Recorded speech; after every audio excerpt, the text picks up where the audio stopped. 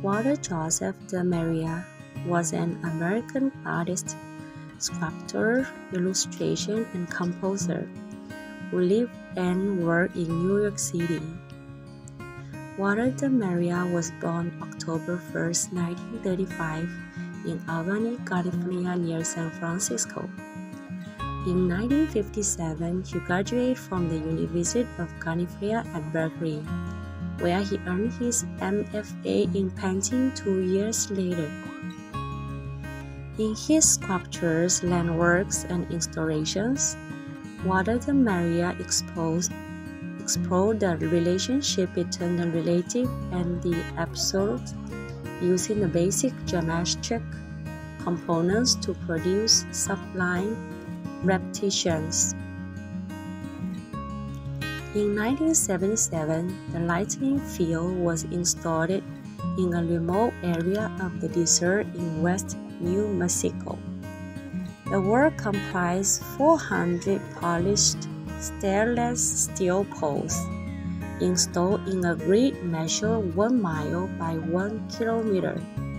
The poles, meant to attract lightning, measure over 20 feet tall and have solid pointed tips that define a horizontal plane.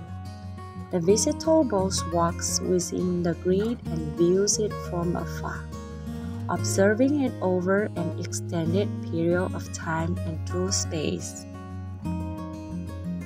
The 2,000 sculpture comprised a total of 2,000 white plaster rods, each 50 centimeters long and vary between 11.8 and 12 centimeters tall.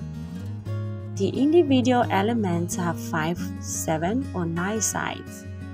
Following a specific graph, they are arranged on a surface covering 500 square meters, in a total of 20 rods, each with 100 watts. The result is a kind of herringbone pattern, with the rods seem to move towards or away from the viewer, depending on where he or she stands.